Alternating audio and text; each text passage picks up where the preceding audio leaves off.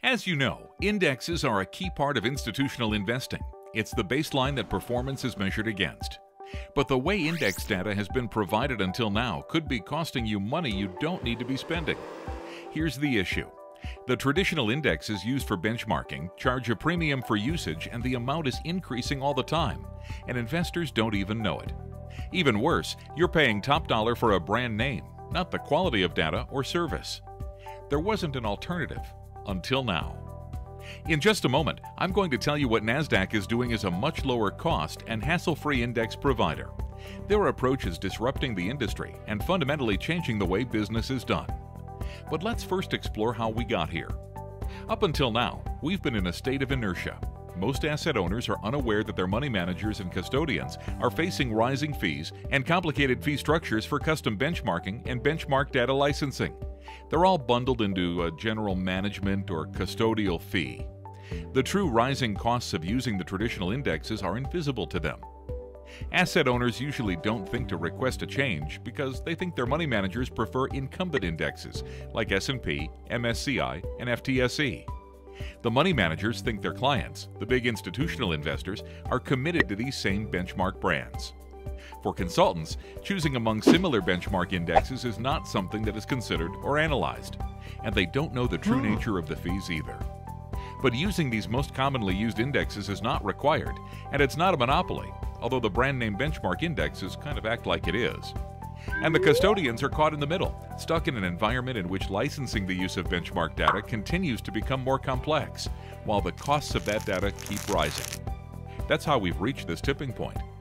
The Spalding Group, the leading performance measurement service firm in the money management industry, recently announced the launch of the Custodian Guidelines for Transparency and Benchmark Cost in partnership with a number of major custodians. The guidelines were developed with the goal to improve transparency on embedded fees for benchmark data and enable investors to make informed decisions by understanding the details behind the fees they're paying.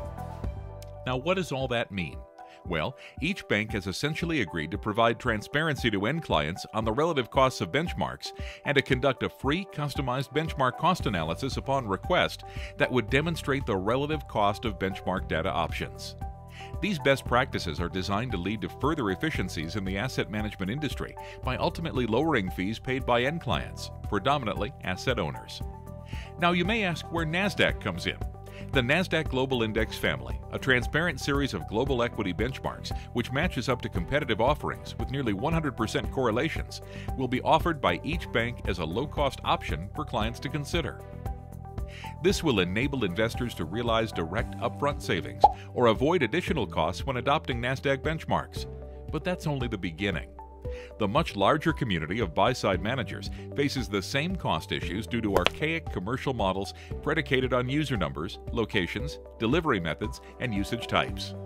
By providing the NASDAQ Global Index family for one low flat fee, managers are in a position to realize considerable savings and pass a portion of it along to investors.